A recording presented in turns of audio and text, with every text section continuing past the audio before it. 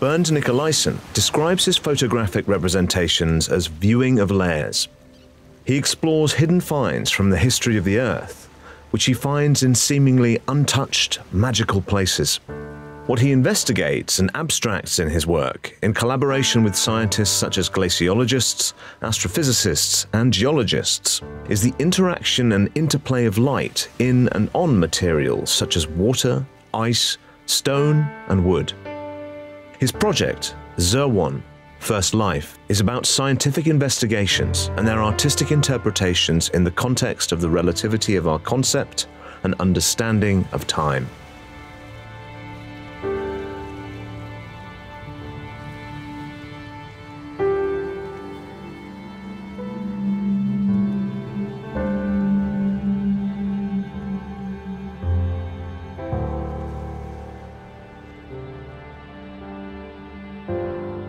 So when asking the question of where did the first life come from and how did it arise, those are, of course, some of the biggest challenges to science. And one of the challenges is that we have a geological record that spans to about 3.5, 3.7 billion years ago with good preservation. But before that, the rocks are very seriously metamorphosed, reworked, and we can't see the evidence for where life got started. So we have to research the earliest traces of life and then think, how does that cast back in time to where life might have got started? Martin van Kranendonk from the University of Sydney and Kathleen Campbell from the University of Auckland supported him with their knowledge. The focus of Nicolaisen's photographs in ZerOne First Life is on the emergence of first life and the surfaces and structures of some of the oldest rock formations on our planet. Part of the work that we've been doing is to investigate the environment where the very earliest life is found. And it turns out that it's in very shallow water settings, not in the deep oceans. And that's really made us rethink about the origin of life. Did life originate in the deep seas? Or possibly, could it have originated on an exposed land surface? And all the indications from our research on ancient life from Australia indicate that it is very likely to have formed on land, in hot spring pools that can generate geochemical complexity. And it's the mixing of elements and that random sort of splashing and mixing that we think is very exciting in terms of thinking about where life got started. So the question of what did the first life look like depends a little bit how you define life, and actually nobody can agree on that. So that's still a bit difficult to imagine. But what we talk about is the last universal common ancestor, so LUCA, which is imagined to be a single cell from which all of the rest of life has evolved. And that cell must have been able to record information, to duplicate, to replicate, and expand and change and adapt to its environment. And we think, there are lots of examples of that in modern hot springs, and in fact all around the world. Bacteria, these ancient lineages called archaea is a special type of single cell. And those appear to be very likely to be the type of first life. 3.458 billion-year-old stromatolites. It's the oldest evidence for life on planet Earth. Yeah. Made of curling laminations. Yeah. And they're actually slightly wrinkly, which they should be for life. And then between are sand grains. So they were growing in this quiet seafloor environment, and then a high-energy water event brought sand in and drowned them and killed them. And then the sediments and the no more stromatolites. Here in gold, we have what we call the Cuatros Amigos, the four amigos of these beautiful little domal stromatolites. This is some of the best evidence for early life on planet Earth. In this project, Bernd Nicolaisen lifts the smallest building blocks of first life to the surface. In doing so, he gives the viewer a glimpse into an otherwise hidden dimension of nature. The inconspicuous becomes surprisingly big.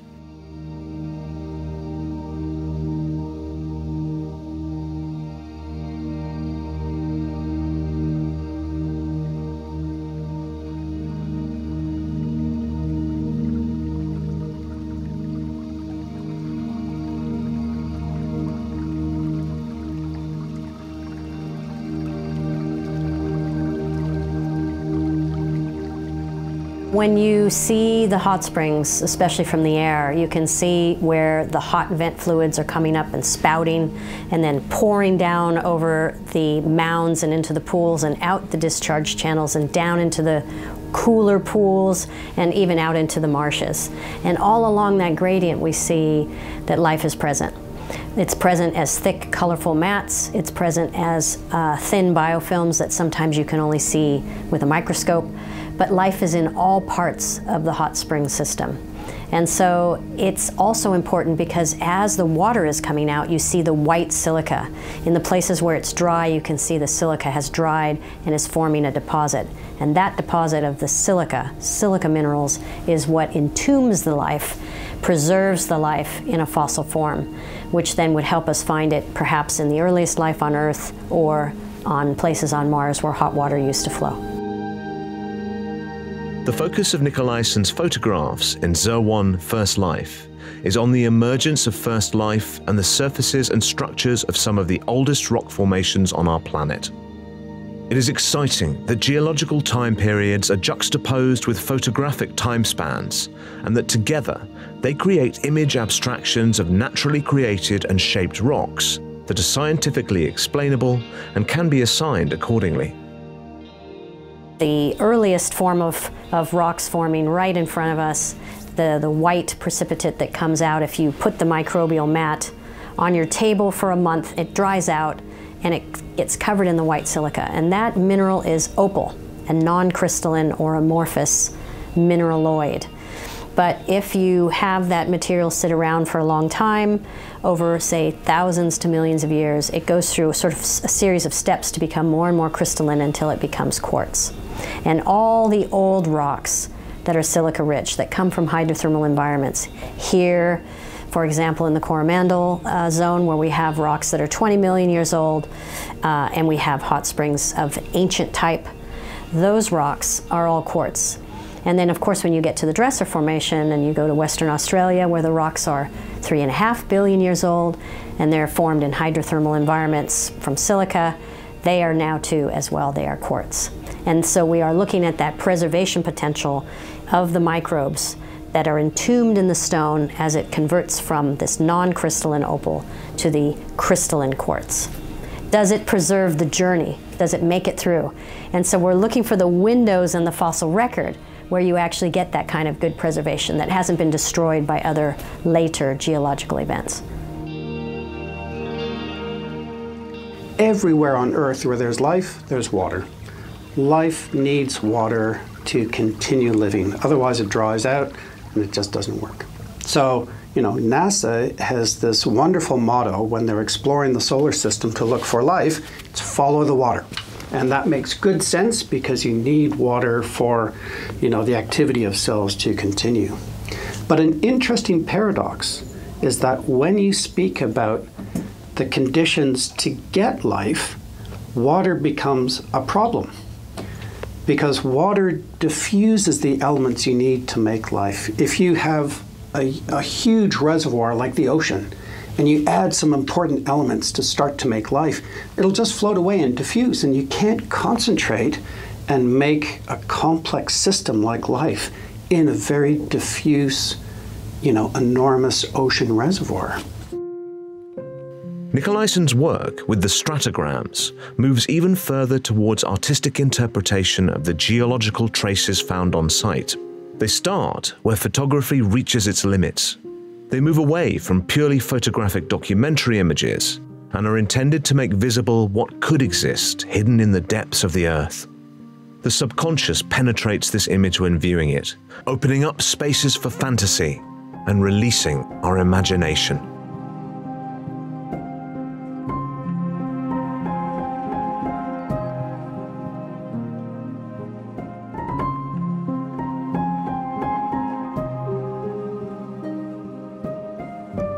So what kind of timeline does it take to change a unicellular organism into a more complex multicellular?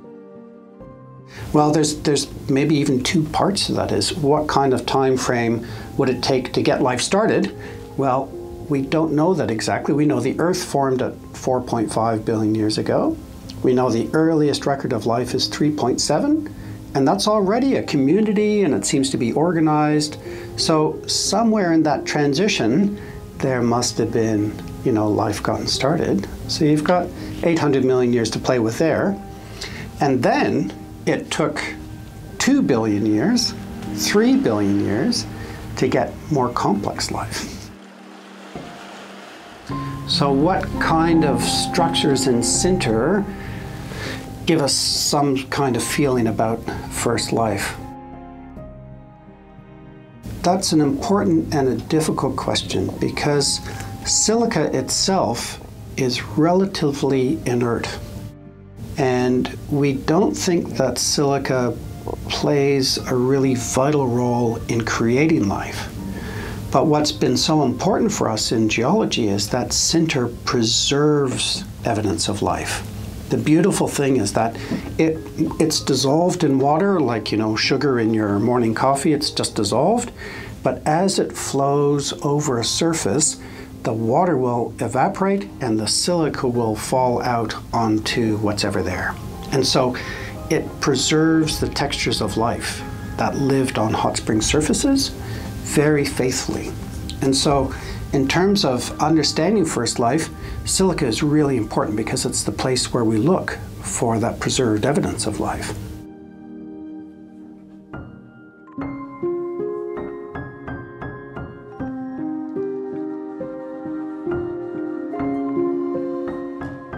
We have to interpret those textures, those colors, find out what the minerals were, and then understand how those minerals were precipitated. Because remember, all the material that was alive 3.5 billion years ago is now turned into solid rock.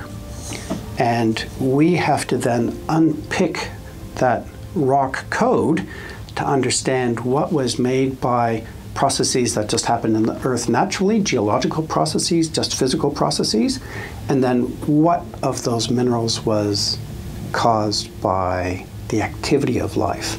And we can see textural evidence of that in the very ancient rocks. And sometimes the different colors provide us a clue of where to go and look in more detail with our microscopes. And so it's very difficult to prove life at the scale of what we can see with our eyes, just on the outcrops.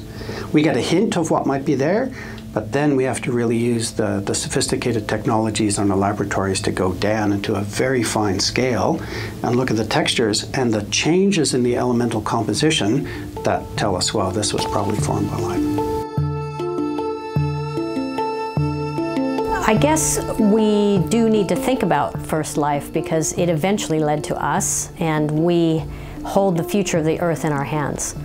And so we can learn some lessons from how life took hold on Earth, how it became so adaptable, how it became so strong and resilient, and yet vulnerable to extinction, vulnerable to environmental change.